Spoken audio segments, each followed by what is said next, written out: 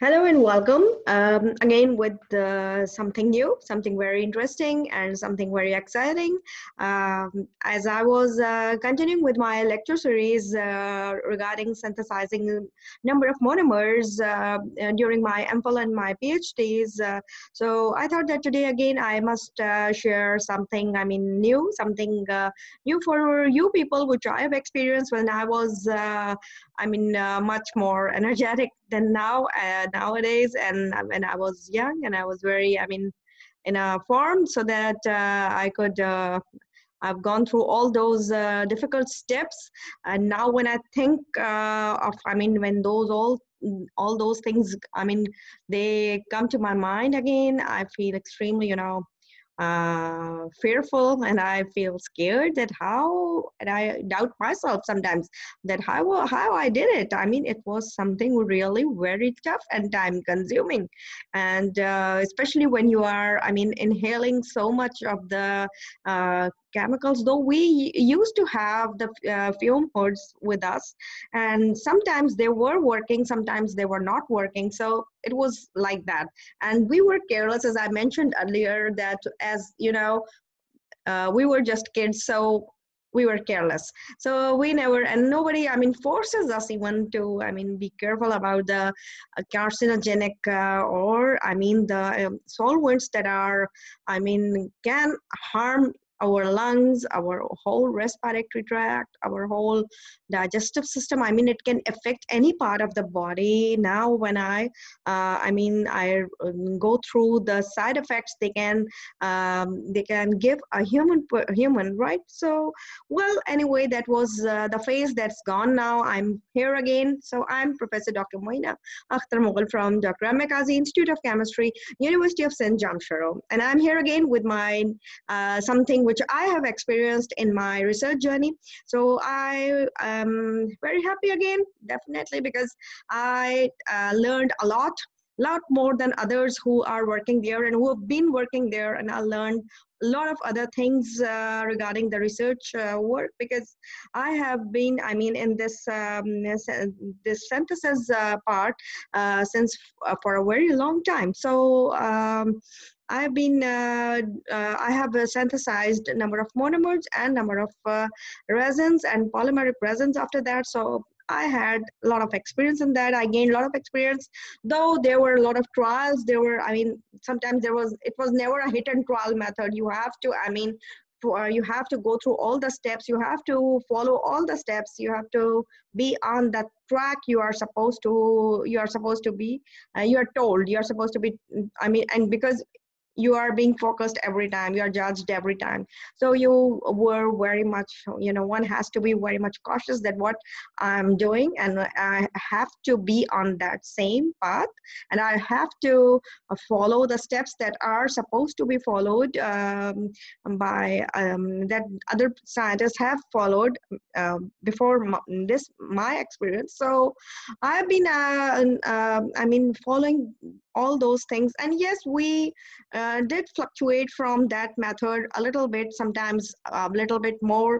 The timings that is recommended there, we used to subtract or add the timings to match, to get the results, because sometimes, we were not getting the exact, the things we are looking for, the facilities we are looking for example, sometimes there was a lot of issues like electricity, sometimes because the heating source is a hot plate, or a heating mantle, and it, runs with the electricity. So, there were other issues also, which I'm not mentioning here right now. It's full of issues. University of Sin, that in those days, it was very difficult. And again, I would salute all those people who have done their PhDs during those days, because research was something very difficult. And it was actually Dr. Mchem Institute of Chemistry where the research, actually, it originated from that institute, actually. When I joined there in 1996 as a research associate, there were 19 professors, PhD professors, working there with me, and I was the junior most and the only female there. So this was something, a brief introduction about Dr. Moina Mughal. Right now there are a lot of females there, but when I joined there, I was all alone. Okay. So I had my, the knowledge, and I had that power. So I was, I was always, I used to get the things a little bit late, but yes, I did it.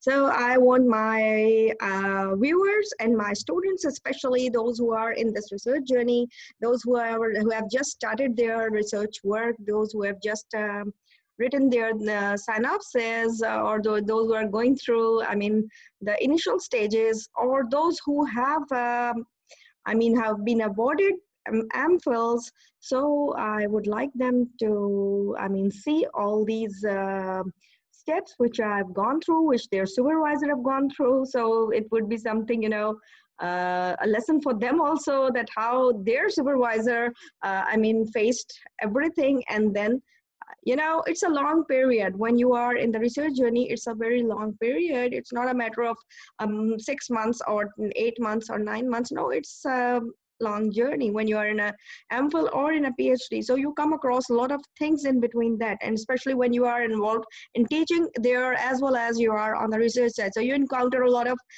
distractions. But with the distractions, you are supposed to be focused on your work. This is what I want to tell you right now. So I don't want to,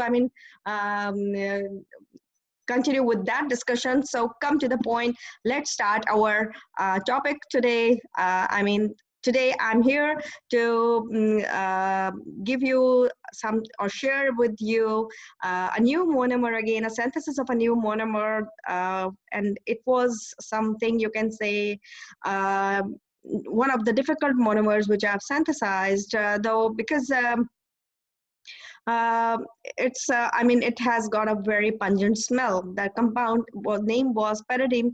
So pyridine was very, it has a very pungent and very irritating smell. And and then afterwards, when I read about its, side effects, I was really scared. Well, so it is actually, my compound today is 5,5-methylene bis 2-pyridine carboxylaldehyde, and I would abbreviate with MBPC. It's, as you know, it's again a bunch of words, so we have to, have to abbreviate them, and I have to make them a little bit shorter. So it is MBPC, 5,5-methylene bis 2-pyridine carboxylaldehyde. So let's start the slide share. Let's share the slides. So that's it. Yes, this was my compound. It's synthesis of 5,5-methylene bis 2-pyridine carboxylaldehyde. And I just mentioned here that it's MBPC, right? MBPC, that is methylene bis pyridine carboxylaldehyde. Well, I called it a high performance monomer. Why I called it a high performance monomer? Because yes, it proved itself to be something, really extraordinary, because it was its melting point. When I went through all the process of synthesis, I recorded the melting point. It was a bit lower as compared to the rest of the monomers I prepared, right? And then, of course, when I condense it with the different diamines, I got the great results. I have condensed this through the process of polycondensation.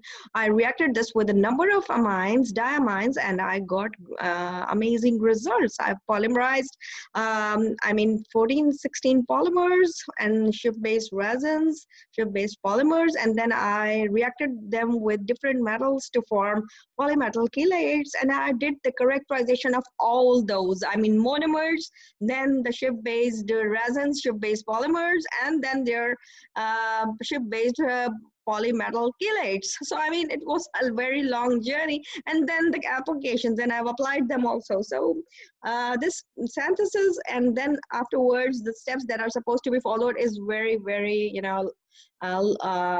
tiresome. It's hectic, it's tiresome, but it's interesting also, because you have that, you have that ambition at that time that you are going to achieve the goal, and that's the main, that's the point that makes you a winner, that makes you win, right? So I never lose hope. Yes, I lose hope for a time being. Yes, get myself, I am a bit low sometimes, but then I again, God has given me that, energy. I get up again and I start from where I've left. So this is lesson for all those who are trying to put me down. I'm not going to lose that easy. I'm not a quitter. I am not at all a quitter, right? I won't quit that easily. Whatever I want to do, I do it. That's it. That's called Dr. Moina. So, Alhamdulillah. So let's start the slide share. Okay. I would like to start from here. Again, now the assembly setup here was, of course, the things we were needing in this reaction to proceed or to reaction to go on. We needed a lot of things. That is, of course, if I start from the glassware, I was needing different sized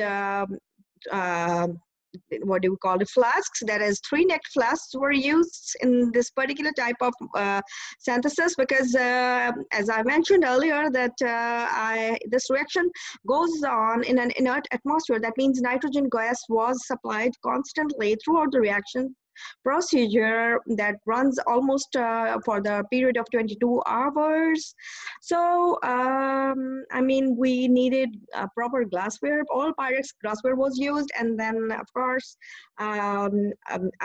stand was needed with the clamps so that we can fix the hot plate over it, and of course a support jack is there so that we can move it up and down according to the requirement needed there. If we want to cool the solvent, we have to fix the flask with the clamps, and we can lower the support jack down, and we can lower it down, and then you can the heat would be a little bit much lesser, and then the compound can get cold. And if you again wanted to raise the temperature, you can pull up the support jack, and you can again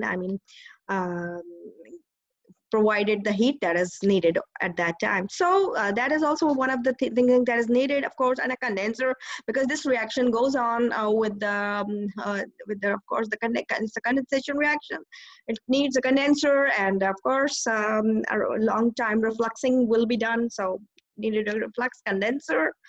And then the tubings that are supposed to be attached to that condenser, the lower one where the water goes in, and the upper one where the water goes up, and then it flows down right into that sink, right? So that's also one of the very important things. And then of course the Buchanan's funnel for suction filtration. It is supposed to be there. Then different types of thermometers were used, right, to maintain the temperature, to record the temperature of the reaction, make sure that it should not exceed exceed the recommended temperature. And then of course different chemicals were needed. That is, of course, the 2-pyridine carboxyldehyde. That was very pungent. Oh my God, that was so. I had a severe headache after using that pyridine carboxyldehyde. It was too aggressive. Well, so I used that compound for a very long time. I was in touch with this compound for a very long time, and it definitely harmed. Me. Okay.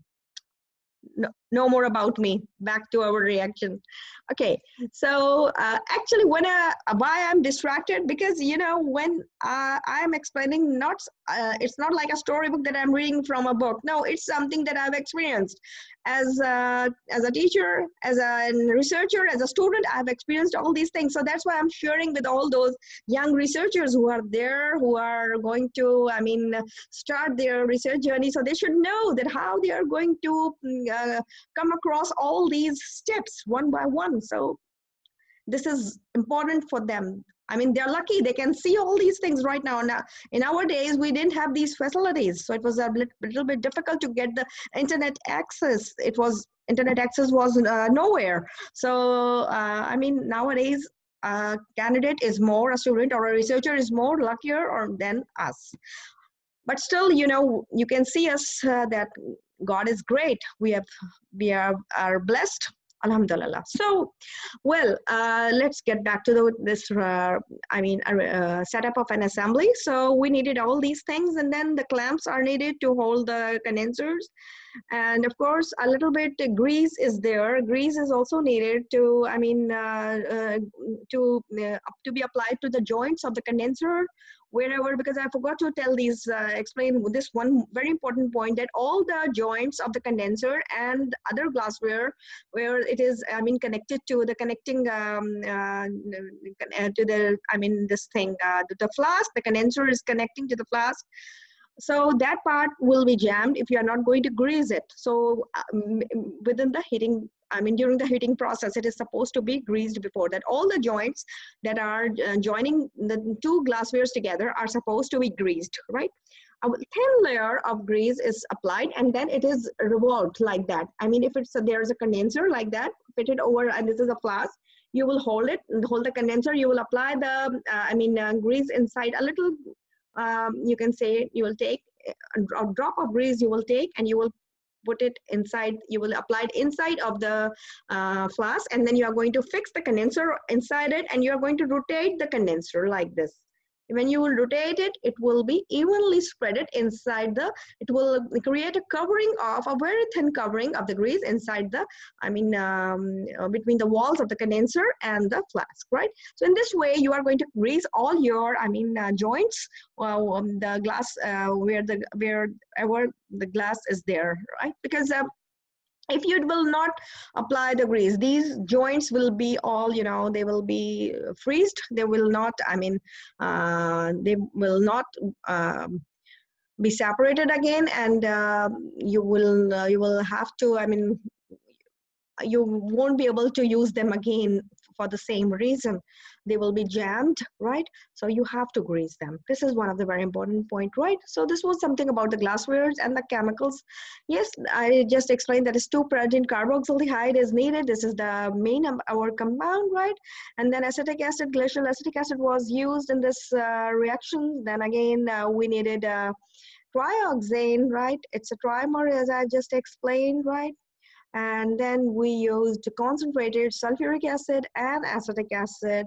And then, of course, a little ice was needed, ice bath was created. And then we used chloroform and N-hexane mixture for further, I mean, process, which I will explain to you. So now, how we have started, I took all the glassware was properly washed and rinsed, and then it was dried. Now, I hope everyone knows how you are going to wash it with a detergent, and then you are going to rinse it with a solvent you are using mainly in your what is your solvent system, basically. So basically, we always rinse it with alcohols, right? So you will rinse all the glasswares, and then you will dry it in the oven. These things are supposed to be ready before you are going to synthesize something. Your synthesis is starting. These things are supposed to be ready. All the things, I mean, the glass rods, the test tubes, whatever glassware you are using, it is supposed to be washed, number 1, then rinsed, number 2, and then number 3 is, of course, it is supposed to be, I mean, oven dried. Okay, fine. So now when everything is ready, you will set up an assembly, right? Again, a hot plate. Then, of course, on the hot plate, you have this 3-necked and your flask, round bottom flask, that is 3-neck round bottom flask. Then you will attach all the things, that is the condenser at one side, thermometer, and the nitrogen inlet nozzle that is supplying the nitrogen gas to it, right? So you are going to set up the assembly like that, and then of course you will tie it to the tap, and you will open the condensers. Condenser would be, I mean, in the working state then, and then you are going to, I mean, your assembly is set up. Is ready at that time. I will show you how I have, I mean, set up the assembly. You will see my beautiful drawing in the end. Wait for that. In the end, you are going to see my drawing. Beautiful drawing. Okay, so this was the starting. I took 17.8 ml. Now the compound name is, again, I'm going to repeat, it's 5,5-methylene best 2-pyridine carboxyldehyde, and its name, it was abbreviated as MBPC. Fine. Okay, I'll start now. So to this flask, that is 250 ml flask was recommended. 17.8 ml 2-pyridine carboxyldehyde was taken and poured, you can say, is in the liquid form. And then I added into it in the dropwise manner acetic acid, that was glacial acetic acid, 12.5 ml was added into it. Okay, I mixed it with by swirling it, by mixing it and swirling it, and I kept it at one side. Now in another flask, I have to prepare another mixture. That is mixture number 2, which is composed of course, 1.75 grams of trioxane. Okay, it was in white. It is a white solid, right? Trimer, white solid in color. White crystals are always very visible. And it was dissolved in a mixture of 0.63 mLs of acetic acid, that is glacial acetic acid, and of course 0.13 mLs of sulfuric acid. There's concentrated sulfuric acid was taken. And this whole mixture was, I took a little bit time in dissolving trioxane in this mixture with the help of a glass rod and swirling the glass, and again mixing and swirling and mixing and swirling, and with the passage of almost 10 to 15, 10 minutes, 5 to 10 minutes, it was ready. This mixture too was ready to be added to the first mixture, that is this one. This empty flask, this is not actually empty, it's the flask that contains the mixture, the first mixture, that is 2-pyridine carboxyldehyde, and of course our acetic acid waiting for us. Okay, so this mixture 2 was added into the mixture 1, again drop wise, that is you have to add a drop and you have to swirl, you have to add a drop and swirl, drop and swirl, drop and swirl, and this way I took almost 15 minutes, 15 to 20 minutes, and mixing one compound to another, one mixture to another. Okay, so that was something tiresome again, because you know this mixing is very important and you should take some time. You should not, be in a rush. There is no rush when you are mixing the solvents together, or a reaction mixture, one reaction mixture to another. You have to be a little bit patient. And yes, with the in a dropwise manner, you have added the second mixture to the first one. Fine. Now you have adjusted your temperature to 90 to 95 degrees Celsius, the temperature of the hot plate. And your thermometer is there. It is constantly, it will monitor and it will tell you that it will show you the temperature, and you will be constantly, your eyes should be fixed on your, reaction mixture and the thermometer, of course, and the nitrogen gas nozzle also, that whether the nitrogen bubbling is there, nitrogen is bubbling inside it or not, because nitrogen bubbles inside, and then you have to adjust the bubbles also of the nozzle according to the reaction, because the time period of this reaction is almost 24 hours, so there shouldn't be a lot of bubbling of nitrogen. No, you only have to create an inert atmosphere, a nitrogen atmosphere, so you have to adjust it according to the time that is there, that is 24 hours. Your cylinder is supposed to be that much filled that it should provide the proper amount of gas during this whole time period, right? Okay, so when it was added into it, fine. Okay, now you will leave the reaction mixture for about 22 hours. This will be left for 22 hours. That is, the whole day will pass. Okay, the next day you'll come with the excitement again, and with the scary feeling that, oh my God, what? Because once when I entered in one of my trials, as I've mentioned, that you have to try. It's never the first time you achieved all your goals, you got your product. No, it's number of trials. So during this journey of research journey, during this synthesis, I come across a very scary experience that, when I entered into my lab the next day after 24 hours, I saw that my flask, the reaction flask was, all torn up. It just, blasted at some moment. When I was not there, and the whole compound, the solvent was flown over the, on the walls. I can see it on the walls, and the whole glass pieces were spreaded on the floor and everywhere, on the tables and everywhere. So I was extremely scared that, thank God I was not there. So sometimes, because maybe it happened due to the fluctuation in the temperature, maybe a lot of temperature was raised. What happened? I was not there. Nobody was monitoring it. So you need to monitor your reaction. Please keep these things in your mind, because I'm again explaining you the things that I have encountered, which you should not come across. So that's why I'm saying that this, you are supposed to monitor the reaction full time. Though my reaction was also being monitored, but this has happened. This, of course, this happened. So after 22 hours, after this, let's come back to our reaction. So after 22 hours, when I opened my lab door and I saw my reaction assembly was just fine, I was happy because I had that thing in my mind that yes, I was ready for everything, and we were extremely scared of our supervisor also, that if we are not going to tell the supervisor what we have done, if something happens, we will not tell the supervisor. But supervisors are great, they are intelligent people, they know what their students are up to. So we were always caught. Okay, fine. So after 22 hours, I saw, yes, that my reaction was progressed smoothly. And of course, I saw my product floating inside it, and the magnetic bar was, yes, a magnetic bar was there also. So it helped in keeping the atmosphere homogeneous there inside it created a homogeneous temperature inside the reaction mixture, and it prevents bumping, right? It prevents bumping of your solvent. And it was also, it was working, and my reaction mixture was just fine.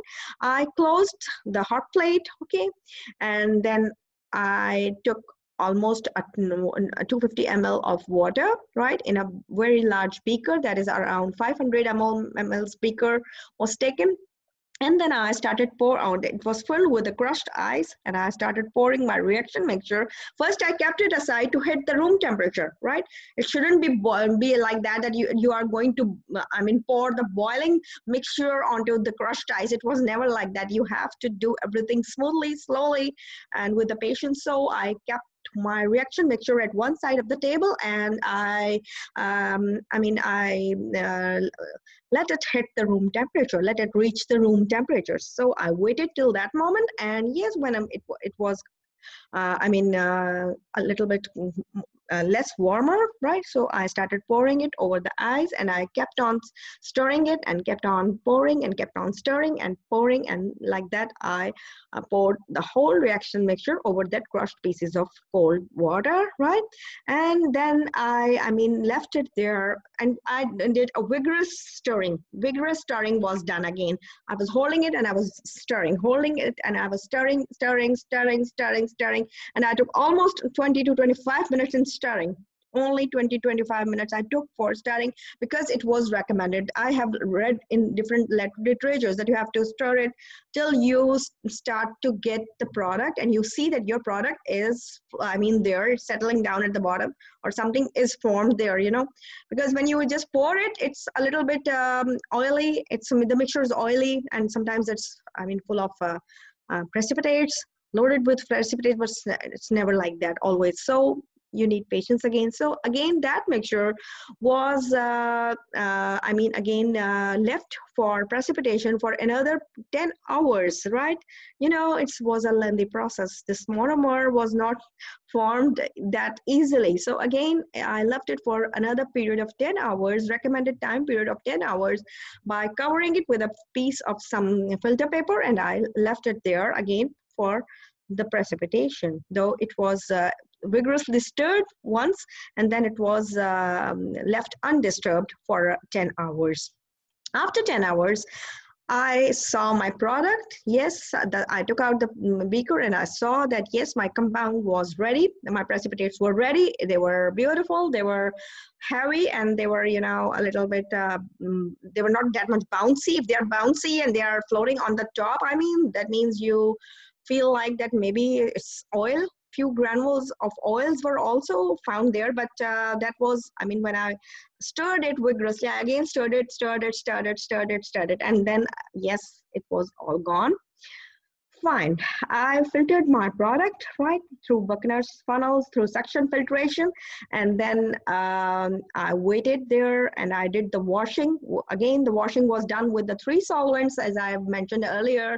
That again, first with the distilled water, I washed my precipitates. I poured it over, and I pulled on the suction so that it should I mean, I pulled off the suction so that the water should stay with the precipitates for some time there. And then I again put on the suction filtration suction pump so that it can suck out all the solvent from that water from it, and that happened. Okay, then the next solvent, again I tried the next one, that is the ethanol, and I mean poured ethanol over it, and I washed it with ethanol. And then of course and the third solvent was ether, which I took in a very little volume was taken because it was not that oily. So, but just to get the crystals in a more purer form, more shinier form, so I poured a little bit drops of ether also over the my precipitates, right? And then I again, filtered the product, right? Product was ready. It was beautiful. The whole of the filtrate was sucked out. It was washed, and it was beautiful. The crystals were just beautiful. Now I had my product, right? That is the 5,5-methylene bis 2-pyridine carboxyldehyde MPPC was ready, but not in a pure form. So we do need to purify it through the procedure of course, recrystallization. So recrystallization was accomplished by using chloroform and hexane. I make a mixture of chloroform and hexane, and I mix them well, and then I recrystallized them, my compound. Okay, and I got the product, and you can see here a recovered product was recrystallized with chloroform and hexane, right? And then it was dried in the these brown precipitates. You can see here I got this beautiful product over here. This is my 5,5-methylene bis pyridine 2 carboxyldehyde, and you can see the brown precipitates, right? And these were then oven dried. That means I kept it in the oven for the period of 9 hours. They were there at the temperature hitting around 70 degrees Celsius, right? And this was supposed to be the structure of my compound, which I got it in the end. You can see 5,5-methylene, that is fifth position. You can see the methylene group, 5,5-methylene bis 2-pyridine carboxyldehyde.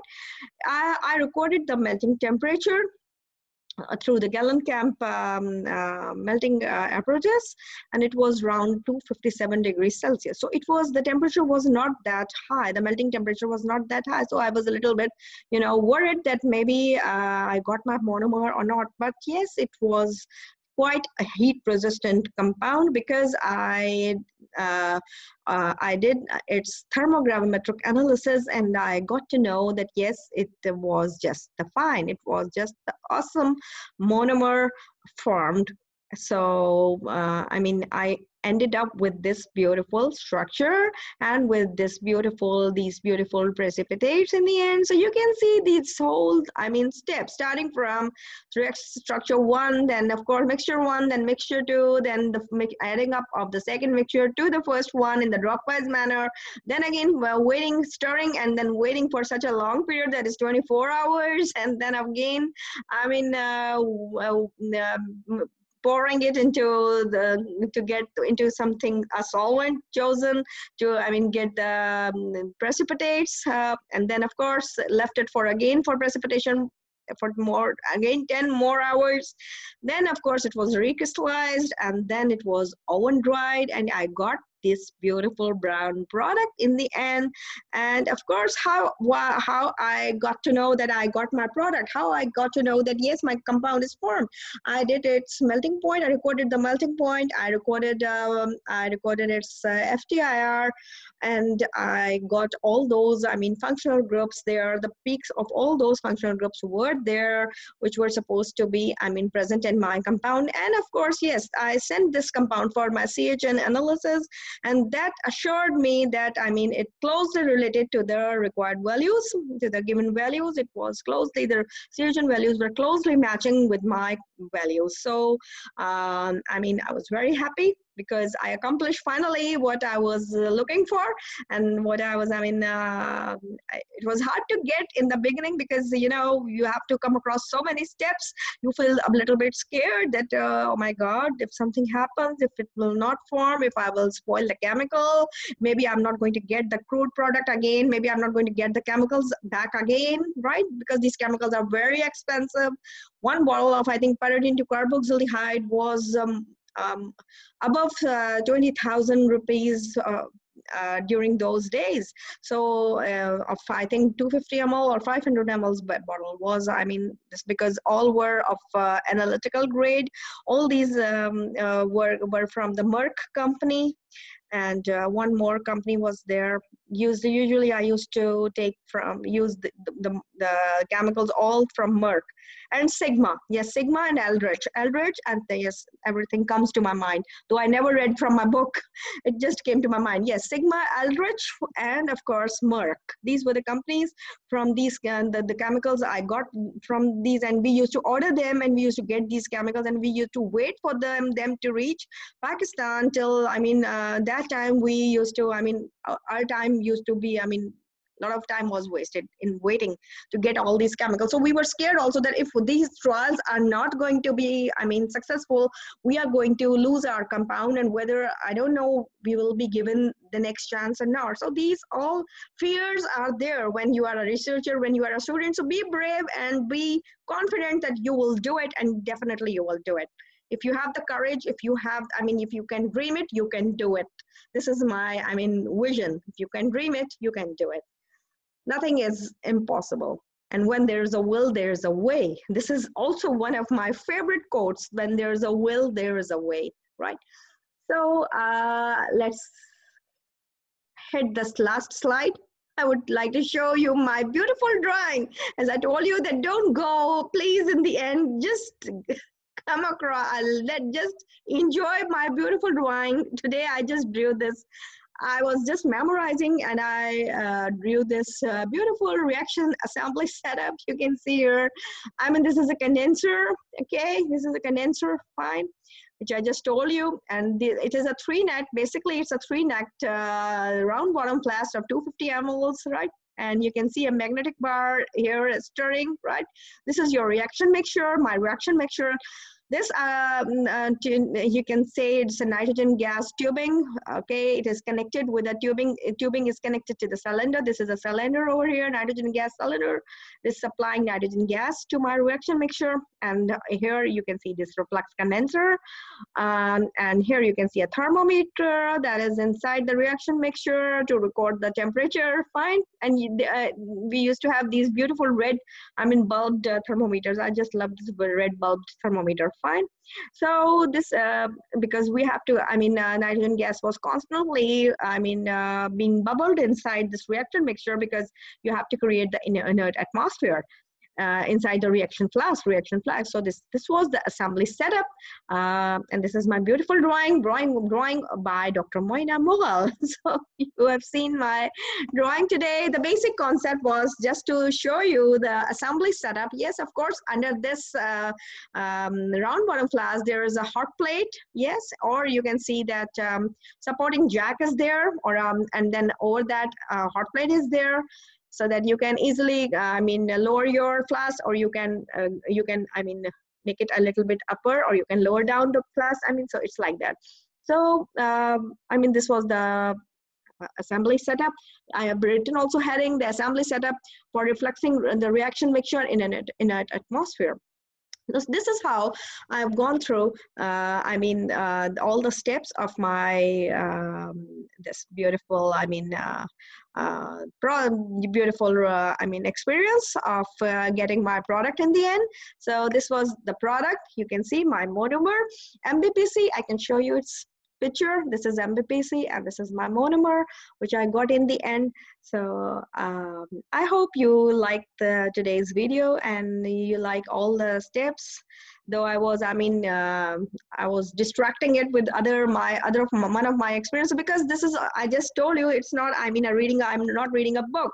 Though my thesis is with me, it's with me. I'm just going through the steps from this also, because it's been 7 years since I did my PhD. So I forgot a lot of things, but I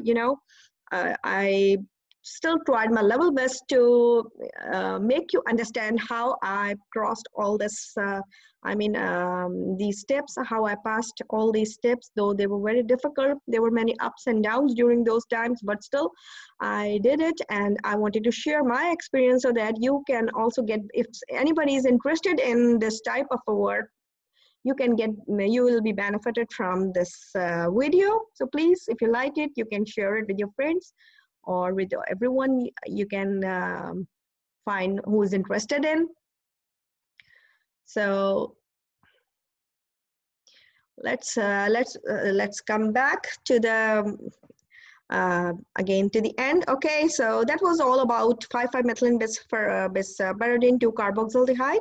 I hope you liked this video. I hope you enjoyed all the steps. You have learned all the steps. This is nothing enjoyable, but this is something to learn more. So you might have learned all the steps, and I hope this will help you out in synthesizing a monomer in future, how you're going to synthesize a monomer. And this monomer was really very effective, because it gave me the chance to synthesize a lot of ship-based resins and ship-based polymers from this by condensing it with this monomer. So this was very helpful, and it gave a lot of great results after that. Though because it was a tough compound initially, it was so pungent, so irritating, and but you have to, you have to face everything when you need to accomplish, when you wish to accomplish something. So I hope you will like it, and you will enjoy this. You have enjoyed this video, and you will share it with your friends, and you have